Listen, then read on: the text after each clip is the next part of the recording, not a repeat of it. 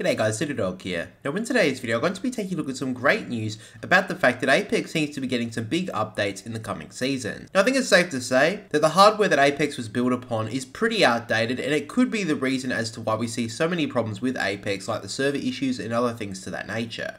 However, it does seem that recently Osvaldatore over on Twitter has confirmed to us in a few tweets that in Season 19 of Apex Legends, we will be seeing a massive update to the in-game engine. Now, this includes upgrades to the in-game system, a new material system for skins and scenery, new types of VFX, a sub-tick system, higher FPS cap, and optimized files compression. Now, I think this is great for Apex Legends, as any improvement to the game is a great thing. However, because of this coming in Season 19, Oz has also told us that the new map that was scheduled to be coming in Season 19 has been pushed back to Season 20. Now in the past season or so, we have seen a lot of lore linked to Salvo as a potential new map location, and because of all of that, I would say that the next map for Apex Legends will be located on Mad Maggie's and Fuse's homeland.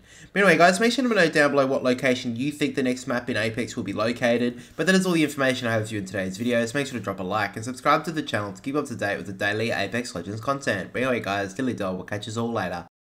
Now as always guys, I just have to give a massive shout out to my channel members, and if you guys would like early access to videos and a daily shout out, then click the link below.